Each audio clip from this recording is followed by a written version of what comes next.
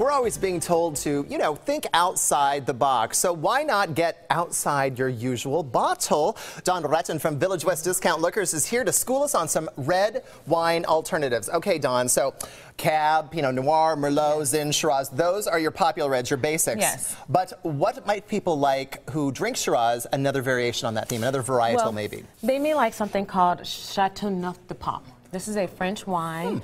It's spicy and tannic like a Shiraz. And so when you want to get out of the box, like you said, we have some wine wars going on. So once you've gotten tired of your go-to wines, we have a huge variety to try. So Chateauneuf-du-Pape, it's French.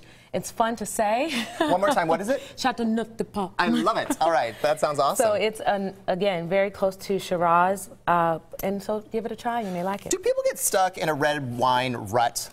Do you I think so. I even get kind of stuck on, I love red blends, I love Pinot Noirs, and I know usually if I grab a glass of that, I'm going to like it 10 times out of 10. So, and then some of the names for some of the alternative red wines are a little bit different, like Chateauneuf-du-Pape or Rioja.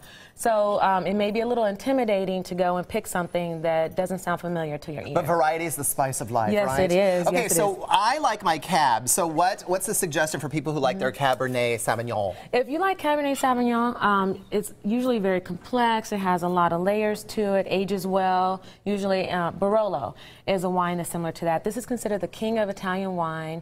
It's very complex, and it gets better with time, like a lot of Cabernets. Barolo. I have never heard of Barolo. Okay, so what about blended reds? Again, one of my favorites. I love a blended red. It's the best of all worlds, or both worlds. Rioja is basically a Spanish blend. It's usually made with a little bit of Tempranillo and other grapes, but it's a Spanish blend. So if you like your blends, try a Spanish Rioja. Spanish Rioja. I think you would like that. Okay, duly noted. Okay, now, Pinot Noir. Now we're getting a little bit more robust. Yeah, yes. These are my last two are kind of my favorites. You'd like to try a Bonarda. Okay, so this is from Argentina. It has a lot of flavors of earth, spice, and fruit, but not too heavy like a Cab, but a nice, good, well-rounded flavor. Now, some of these are outside my comfort zone, so what am I going to pair these with?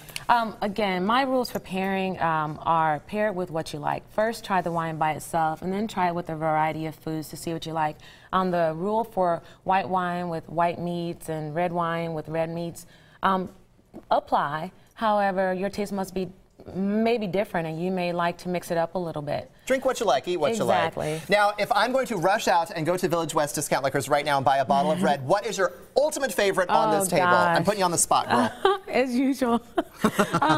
Again, I would index to what I'm used to, which would be the blends and the Pinot Noir. So I start with the Rioja and the Bonarda, but you also can't go wrong with the Primitivo. I think when you get outside of your comfort zone, you get a nice, you don't have to pay a lot of money to try something different, and you won't be disappointed. I'm going to throw caution to the wind. Cheers, dear. Let's throw things over to Michelle.